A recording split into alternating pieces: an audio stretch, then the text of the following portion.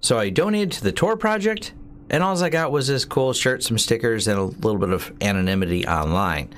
So I want to talk about Tor today, some of the misconceptions that I frequently run into. I did a video the other day about using the Anon surf mode of Parrot Linux and how it can wrap the entire networking stack inside of Tor, allowing you to use different applications, not just the Tor browser, and be on the Tor network. But I want to talk now a little bit about what the Tor network is and what the Tor network is not, and some of the common misconceptions that I keep running into. And I have a lot of links. This is going to be a shorter video compared to some of the links are a little bit longer and in depth because I like to cite my sources, and I also read through and went through all of these sources to try to condense this down a little bit. First, I start with, yes, I did donate. That's why I'm wearing this shirt. I think it's an important project to help the internet. It has a lot of great uses. It has helped people who are been in positions to be government whistleblowers, which I think there's a lot of value in.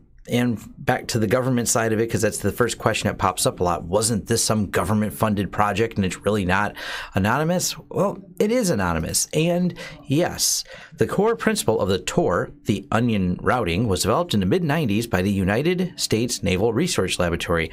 Employees, mathematicians, Paul Syverson, and computer scientists Michael G. Reed and David Goldschlag. With the purpose of protecting U.S. intelligence communications online, onion routing was further developed by DARPA in 1997. So yes, we started as a government naval research project all the way in the 90s. DARPA picked up the project in 97. Now, the way the internet works, when you start with an IP address, maybe the one given to you by your ISP, that creates a series of routes that get you to whatever website or any other resources you want to use on the internet. That is completely track backable, or backwards and forwards, so to speak. So there's a series of hops in between. Those hops can be very visible. So we know that you have this IP address and now you visited this location or this resource across the internet. And this is, yes, how they will track people. When you do VPNs, what you're doing with a VPN is you're encapsulating your data through those hops. So it's a little bit hard to see, and then you're coming out of the VPN. So there could be some correlation for a VPN company to say, yes, someone was given this IP address and this is the IP address they came from. And VPN companies have been known to cooperate with authorities when compelled to do so. But Tor goes a step further and is different. Tor, you still have the principles of the internet in effect, but the Tor nodes, essentially the way they route, is no two nodes know the other node. And for a more in-depth explanation, Adrian with Adrian Crenshaw with Iron Geek.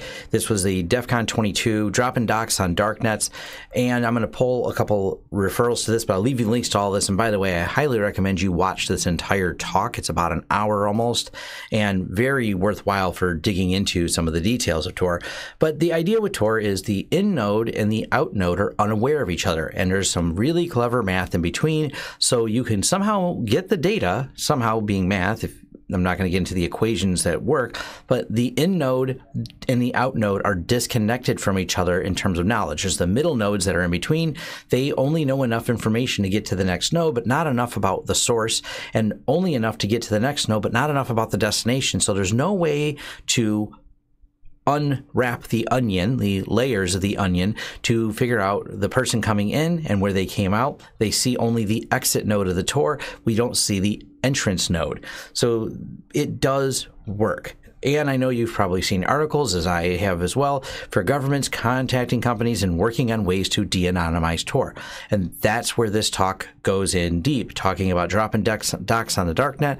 Yes, absolutely, that is something companies are working towards. But when you start looking at the complexity of government operations and how people got caught, and we'll talk about like Lulzsec. This is a pretty famous case, and by the way, he links to all this case has been closed, and a lot of this is all part of the public. They talk about the methodologies they use. So they knew they did not know who Sabu was because he was on Tor. But they were able to figure it out because he normally connected on IRC via Tor, and then he decided not to.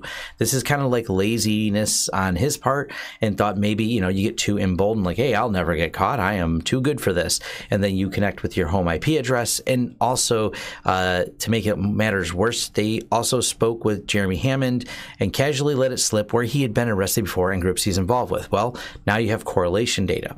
So what correlation data means is they had his home IP address, they known some associates, they talked about where they are arrested, and government agencies have access to arrest records pretty easily. So they look for people that match descriptions and match arrest records, and voila, they end up finding the person. So they did not de-anonymize Tor, but through all this information, they were able to get that who that person was. So right here, like lessons learned, and he walks through each one of these cases, like each company, each little thing they did to get caught, although they were using Tor. And 0 of these cases, and by the way, like I said, this is an hour talk, including the Silk Road, where they dive into some detail here. And I'll also bring up the Darknet Diaries, Operation Bayonet, which was October 2018. They published this. This is a wonderful podcast. It also talks about all the different things that was going on in the Darknet. And by the way, 0 times were they able to de-anonymize someone through the Darknet. It was through slip-ups. It was through them people using a common login that they would see them logging in, but they couldn't tell where the source was. But then they would log in with their home IP address once in a while, and that would be the way they go, use that same username and password. We know who you are now.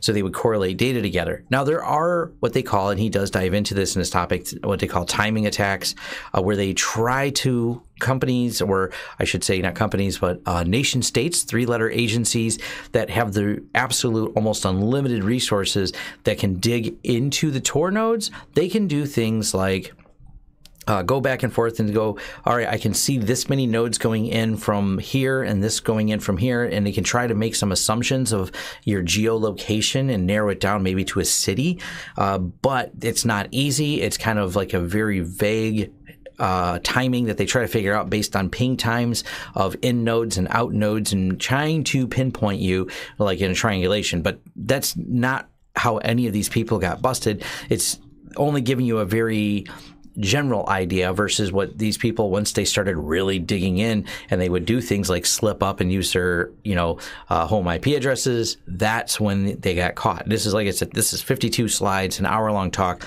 And in this talk, we talk about all these different cases, and then go a step further. You look at the Operation Bayonet and the level of government intervention that was needed to try to track these people down. You get an idea. Tor's a really solid system that undoubtedly our government still uses as well, our government as in the U.S. government, to anonymize themselves so they can, be covert on the internet without people easily identifying who they are. So that is another reason that we know Tor's solid, because, well, it's been pretty proven that the government uses well, and it gives them their own cloak of anonymity.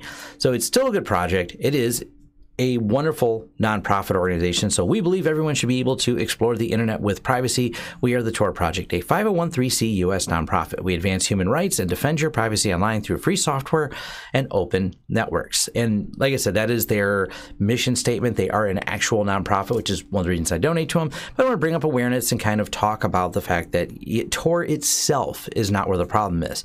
But as I mentioned when I did my Parrot video, DNS leaks can be a problem, not wrapping the whole system, where some people just download the Tor browser. And when you just download the Tor browser and then you click a link, and that's actually demonstrated in this talk, you click a link and maybe open up something else or another browser, you end up being able to go around Tor because that other browser wasn't in Tor, and you downloaded a PDF, but it didn't open up with the Tor browser. It opened up somewhere else. And then that link you clicked on, instead of the Tor browser being your default browser, you opened up your default browser, and maybe that link was specially crafted to figure out who you are. And that is one of the methods by which they uncloak people, is sending them these specially crafted links and hoping they will open it not with their Tor browser but with another one. These are all the wet methods and painstaking things that had to be done to de-anonymize someone on Tor. So yes, the Tor is secure, but it's all about your OPSEC is usually how you may be caught if you're using Tor or found out. And like I said, there's obviously people who use this for nefarious things, but there's people who use it for good as well. The technology itself is neither good nor bad. It's all about different use cases. And of course, having a system by which people, journalists, or people can conduct whistleblowing and hopefully bring to light when bad things are happening, the Tor has a really strong place for that in the market. Now, a few other readings I'll have is the EFF has a breakdown of Tor. They're obviously a big supporter of that privacy on there. And they talk about how HTTPS and Tor work together to protect your anonymity and privacy. You can read through all the documentation on Tor. really Darknet Diaries. Love the whole series, specifically related to Tor. Then it comes up in different episodes about Operation Bayonet to talk about taking down the dark web and the things that are involved in there. And of course, this talk right here, you know, dropping docs on Darknets, how people got caught, by Adrian Crenshaw of Iron Geek. Here's the slides, which are located in the video here, and irongeek.com, where he's got all kinds of other interesting talks related to hacking and things like that. So if you follow him, there's plenty more information you can keep digging out of it. But that was it. I just wanted to share that, one, I do support the Tor Project actively. That's why I got the shirt, in case you're wondering. If you want a shirt, donate money to the Tor Project. Two, if you think it's completely garbage and it's some government way to just find you out, I probably can't convince you if your tinfoil hat's wrapped that tight. And if all these links and all this reading still doesn't convince you, all I can do is tell you where my sources are. At some point, you're probably never going to be convinced, but I do trust the project. It is a solid project for anonymity, and definitely worth donating to and keeping the project alive. It does not receive the government funding it did. It's not part of DARPA's project like it used to be. It does not rely on some massive donations from government. It relies on people like me buying shirts and stickers. And if you want to support the project, go ahead and donate. I get nothing from this. There's no special link for this. This is straight up money to them because I like them. All right, thanks.